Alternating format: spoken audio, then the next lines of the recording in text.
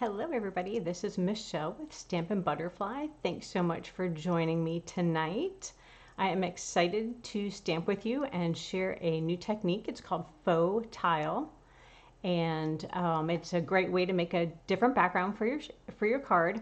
So we'll go into that in a few minutes, but I did want to share some fun updates that Stampin' Up has going on. So I'm a demonstrator in the US, and you can shop with me anytime on my online store. So I wanted to give you some new updates for March. So in March, we've started this new online exclusives.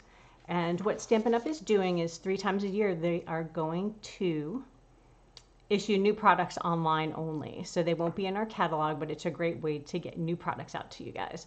So we can keep items fresh and new and current, and they will be first come, first serve. So they just released some in March, and some items will be restocked and some won't. So we won't know for sure. So if there's a favorite, make sure you get your order in.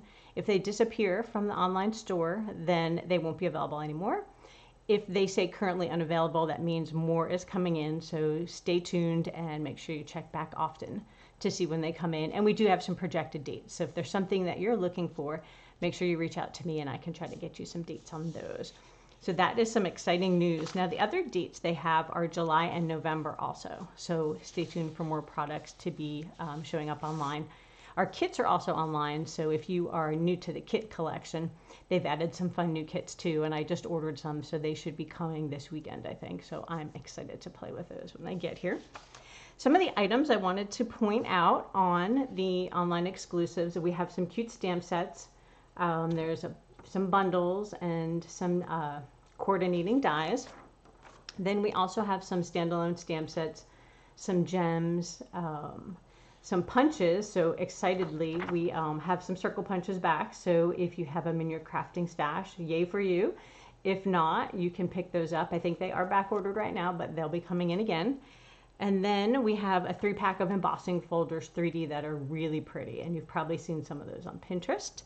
And then the dies here, I'm super excited. I ordered these radiating dies, and I think they layer up nice with all the other rectangles and things we have. So stay tuned for that. Once I get those in and play with them a little bit, I'll share some inspiration using those products.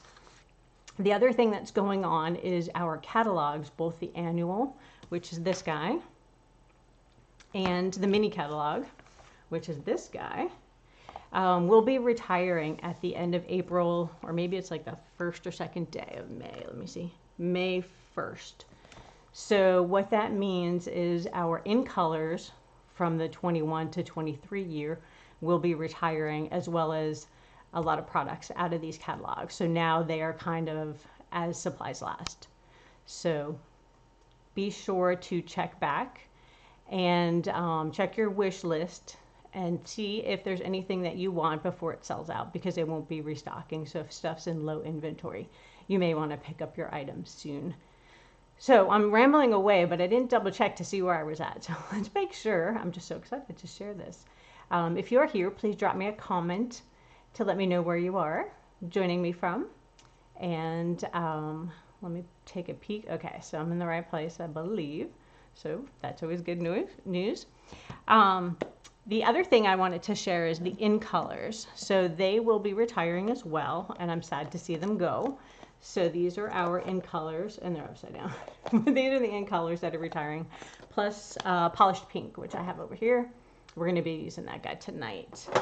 And that is one thing that sells out very quickly. So I think a lot of them are already low inventory. Make sure you pick up your re-inkers and your cardstock, ribbon, all that, if there's something that you love. So the colors that are retiring so far that we know of, because I'm going to go into something about that in a minute, are Pale Papaya, Fresh Freesia, Soft Succulent, Evening Evergreen, and Polished Pink. So if you have any faves, make sure you pick up all the goodies you need. Now the other thing I alluded to was Stampin' Up is doing a color refresh, which is always exciting because that means they're going to change up our permanent colors and bring in some new ones. Maybe some retired colors are coming back, and then they're going to retire some current colors. So we might actually see some of those in colors. Not sure. We haven't gotten any information on those yet, except for a little sneak peek that Pretty Peacock and Lost Lagoon are coming back. And if you've been around for a little bit, you probably know those, and they are some of my favorite colors. So I didn't get rid of my cardstock, so I do have that and an ink pad from Pretty Peacock that we will probably use today. So I'll share that with you in a little bit as well. But I did want to share this information so you don't miss out. Make sure you check your wish lists and pick up the items you need. So for tonight, let me give you a quick look at the cards we'll be making. Well, not we'll be making, but that use the technique. So this is a card made from one of my team members, and there's a Post-it note stuck to it. Let me make sure I got the Post-it note out. Yep. Okay, so this is a card that she had shared with me, and I thought, wow, this is such a fun technique. I need to practice and try it out. So I've made some cards to share with you, and what the faux tile is that you emboss your card to make it look like tile work with patterns on it. And this one I did color on color, but the stamps are a little bit more difficult to see with this type of line art. So a solid image works a little bit better. I think the butterflies came out great. I was surprised by that. So this one's on Blackberry Bliss. But anyway, this gives you some ideas of what it looks like. And then tonight we're going to go ahead and make, let's see. So we're going to make this one tonight, the diagonal faux tile. And then I will show you how to do the regular squares. And we'll talk about the size of the paper and things like that. So let me know if you have any questions along the way. I will try to keep up with all the comments. So the first thing you need when you're working on this, and sorry, I've got all my projects off to the side. I've got to bring some stuff over. So the first thing you need when you work on these is a scoring tool. So Stampin' Up! Has a scoreboard, and I find that's the easiest to use. Now our paper trimmer also has a scoring tool, but it's a lot more difficult and it makes a fine line. So I don't think that scores as well. You could also use your stylus to kind of score within the blade, but I don't love that as well either. So let me show you quick. Let me grab the catalog. I'll flip you down and show you in the catalog where you can find the scoreboard. So if you're a paper person, then page 155 of your catalog, you'll find your scoreboard right here. And this is what we're going to be using today. It's the Simply Scored scoring tool. You could also use your paper trimmer. And like I said, it has a tray, and you can use your stylus that comes in your take your pick tool or one from here. But I find it easier on the scoreboard, and if you like to make 3D items, that's definitely the way to go. Also, just real quick, we're going to be using the Artistically Inked stamp set, and I will show you the dies. They are really pretty, and you forget sometimes about those because they came out in last year's catalog. So we're giving love to all the new products. But this one just worked so well for this technique. All right, so we do need our scoreboard, and I wonder if this actually dried. It might stay. So I used a chalk pen that we had from last year to do this, and I just put a line down the 6-inch, and I'll show you why in a second when we move along to the diagonal scoring. And hopefully I have enough room in here. I'm going to move my computer bag a little bit. All right. So we're going to use this to score our paper, and I have a pile of stamps. We might change up which ones we use. I have some card bases. I did a little pre-cutting to save us a little time too, because I just kind of want to show you how to score the paper. All right, so we will do both the scoring and then we'll do some stamping.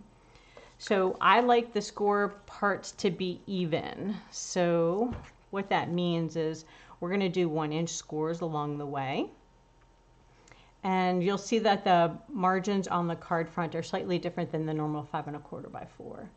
And I did that because I wanted the 1-inch lines. I didn't want to have, and you could do this, it looks good too, you can barely even tell. This one, if I did the 5 1/4 by 4, you can see that this rectangle is only a piece, right? Because of the extra 1/4 of an inch.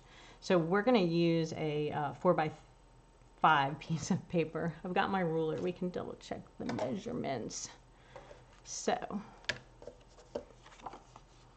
let's measure. Yep, 5 by 4. And then when we use the diagonal, we're going to use a 4x4 square. All right.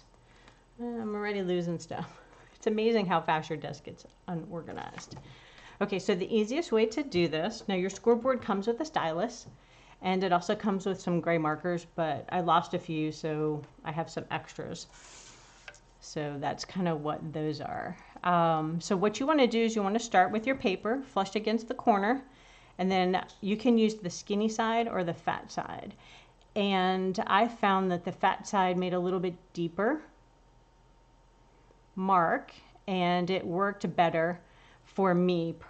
At least I thought it looked better. So you kind of play with which one works better for you. And then what you're going to do is you're going to line it up on the 1 inch, 2 inch, so 1 inch apart. Now I tried it with a 1/2 inch and I think it was just too busy. And you can do it twice if you want to give it a nice deep score. And it's a little bit harder when I'm sitting down. Usually I stand up. So hopefully we're at the 1 inch. One of those looks like slightly off. I think I missed the 3. Or I missed the 2. I'm at the 2 1/4 or 2 1/8. All right, well, you get the idea. So there's a little bit of skinniness. Good thing it's a white paper. You guys can't tell it's as bad. All right. So maybe I should put this right on the 2 so it makes it a little easier. And you could do that. You can move your square markers to make it easier to line up, especially when I'm trying not to stick my head in the camera. So I ended up a little bit off. But you get the idea. So my little rectangle in the middle, it's not a square, but still looks cute. All right, so we can use that to stamp. Now to do it on a diagonal, you're going to want to be able to line up your corners. And the reason I did the line down there is once you line it up here, you can't tell where the 6 inch comes out the other side. See, I'm a little bit off. So you're going to line up both corners in the 6 and run it down. And then you're going to start every inch again and run it through. So at the 7 and the 8. Then I'm going to turn my paper because it's easier to keep it on my right hand. I'm going to start at the 7 and the 8. And then we're going to go ahead and turn it the other way. So we're going to get our diagonal down the other corner. Make sure you're all lined up. And you could use your Sharpie as well to draw that line. I don't know how long my chalk marker will stay around. But it's helpful when you do other diagonal projects. So let's see if you can tell in the light. So there you go. There's our diagonal. So that's all there is to it. Oh, forgot to flip it over. We've got one more side to do. All right, so we will do the 7 and then the 8. Ah, that looks much better. It's even on all sides. All right, success. So let me move this out of our way. And grab a little stamp paper. I like to use the little grid paper that comes with the Stamparatus. It's just a nice little area to work with. And tonight we're going to use the polished pink and granny apple green. So we're going to make a card similar to this one. And you can see the 4x4 fills up the front really close. So I did 1/8 of an inch border on this one instead of the usual 1/4 of an inch. All right, so we need some stamps. And here's our sample card. What else do we need? I think that's it. I've got my chamois. So now we're just going to randomly stamp our flower and our leaves around our paper. And we're going to ink it up. Now this one has like a, it doesn't even look like it's inked. I don't know if you guys can tell on that. But it is a distinctive stamp. So it looks like there's not a lot of ink on there, but there really is. It's kind of cool. A little fuzzy. So we're just going to ink it up. Put some flowers randomly around our paper. We can hang off the corner if we want. And maybe we'll do it that way. It's kind of even. It's not very random. Okay, maybe we'll throw that one over there. It looks a little less even. All right, and I'm just going to clean it over there. We'll close this one up. And then we'll add some green leaves. So these, they don't have to be lined up perfect, but you know, you can try your best. Let's see, who do we want to give the leaves to? Maybe this one. And you can see when I stamp down that the place where we scored is mostly not inked up, so it gives it that fun look. Now if you push really hard, you might end up with a little ink in there, and that's okay. So you want to push down to get solid coverage, but not too hard that it goes into the crack right there. And now we probably didn't leave enough room over here, so we might have an overlap. Let's see how that looks. Well, that looks kind of cool. Maybe we'll do a couple overlap flowers and leaves. Yeah, I do like that. And we'll do one more down here. Kind of fun. All right, so there we go. We have our paper. Cornflower stamps. And we need a sentiment for this one. Let's see, do we want to do it in green? I think we will. This time I did a label. I stamped on the cardstock here, but this time I thought we'd do a little label. And maybe we will use a sentiment from Seaside Bay. Thank you for everything. I think that one would be nice. So we'll just grab that one out of here and grab a block. And then we'll ink it up and stamp it down. There we go. Not like that. All right, so you can see my chamois is well loved and inked up. But it's always good to clean it in between so I don't end up with ink in a place I didn't want.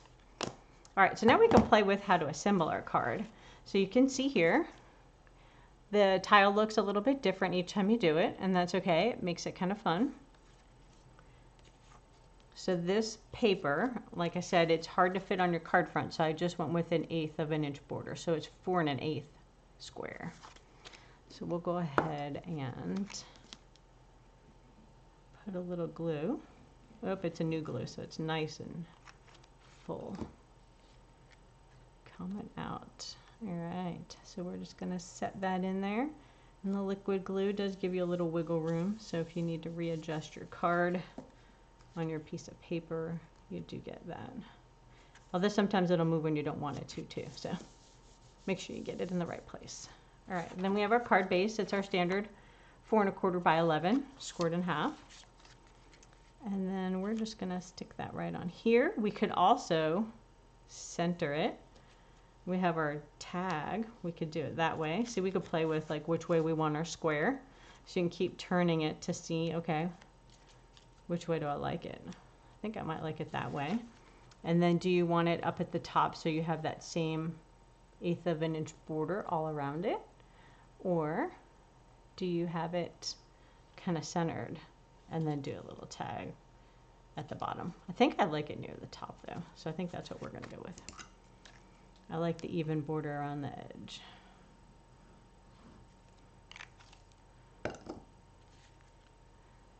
Ready. And again, trying to line it up so I have a little bit of border around each edge. And then we'll use some dimensionals on this guy. So put 2 of those on there. Yeah, I think maybe 3. It's a little naked on the end. Let's see. There we go. Pull off our backings. This one I used some in color gems on that one. You can jazz it up with any of the gems you have in your stash. See, oh look, ink didn't come out good there. I could always try to cover that up with my tag if I wanted, or put a gem on there. But I think I like it over here actually. Kind of off to the side a little bit. So I think we'll go with that. Let's make sure it's even. Straight across. There you go. And then I didn't bring any gems over to the crafting table here, but you can add those later. Gives you kind of a fun look. All right, there's card 1. So now card 2, we're going to use, oh sorry, that's kind of shiny. Move that out of the way. We're actually going to use our pretty peacock. So I was pretty excited I still had this. This is one of my favorite colors, and I have the ink, so yay. The other color that is coming in our color refresh I mentioned is Lost Lagoon. And both of these, I believe, are in the new online paper, in our online exclusive deals that we have. The ones I showed you on this flyer over here. So if you look at the really pretty paper in this collection, there are both of those colors in that. So it was kind of a sneak peek for us. So this is Pretty Peacock, and this is Lost Lagoon. So we'll go ahead and maybe stamp it in this color. Let's see. I think we'll try, and I haven't tried this, so it may come out good, it may not. So I think maybe we'll use these two images, because this is kind of like a seaside-y color. And they have a pretty solid image to them, so they might look cool with this faux stamping technique. So we'll give them a whirl. I did put them on some blocks for us. I had another stamp set in mind, and then changed my mind at the last minute. All right. So here is our special die cut. All right, so where do we want to run? So this one's big, so maybe we do 3 of those and fill in with the little crabs. All right. See if it's still juicy. I haven't used it in a while. Oh, I think it is. All right, let's try it out. Looks good. All right, there's our clamshell with the pearl in it. You could even change up multiple colors. Like right now, I'm just using one color for each of these. Now they kind of look like a little Muppet or a lizard face. Okay, let's see. Now we'll try the crab. I always flip it over to make sure I've got a good amount of ink on the first go. And then if you have small stamps, you could fill in the holes if you wanted as well. That's cute, but I don't know. Well, ooh, it might just fit. Let's try it out and see. If not, we could always stick a sentiment over there and change it up if it's a spot we don't like. That came out pretty good. I love that color. I'm so glad we're getting it back. So I am super curious to see what other colors. Maybe Fresh Freesia will stick around. I do really like that. Well, that one kind of looks weird, but there we go. All right, so let's clean off our ink on these guys. Squeaky, squeaky. And, well, we need a sentiment. Let's see, what's it gonna look like? Yeah, I feel like that, now I can't see that. That looks like an eyeball. I don't think I can unsee that. So we could put this offset, or we can center it. I kind of like it centered. Now, if you wanted to trim it down to a different size, you could. Actually, this spacing is pretty good, so I'm just a little bit off, but you'd have to do some nice fancy math to be able to find your, you know, a little bit less than an inch. I mean, inches are really easy to measure on your board, but if you put your score markers on there, you could do them a little closer together, and I think it looks pretty good. So you could do it either way. But like I said, I wanted quick and easy, so 1 inch was the easy math with, you know, your equal sized paper without the quarters hanging off. All right, so let's go ahead. Well, we don't really have to glue it down. I just kind of wanted to show that to you. And we could always do a little sentiment. So here's one of our tags. We could pop that up on there, but it kind of gets lost, you know, so if you put it dimensional, we could add some pretty ribbon. I'm not sure if this is still in the catalog or if it retired on the last one. But it's Old Olive and Pretty Peacock, and it was one of my favorite two-sided ribbons, so it matches, so super cool. And we could even do something like that and give it a fun color, and that does look really pretty together. So maybe I will finish this card up a little bit later tonight, and you can check back on my Facebook page to see the finished card. I'll probably go ahead and rescore it so it's evenly spaced, so before I glue that together, because I want it to be equal. We will do that. So let me see if anybody has any questions. Let me know if you have a favorite card or a favorite color before they retire. All right, so let's take another look, since I gave you a quick look in the beginning, at the different cards. So different ways and different stamp sets that you could use this technique with. and different stamp sets as well. So this one with the sea foam on the back, it's a light color, but like I said, I don't think, yeah, you can kind of see it.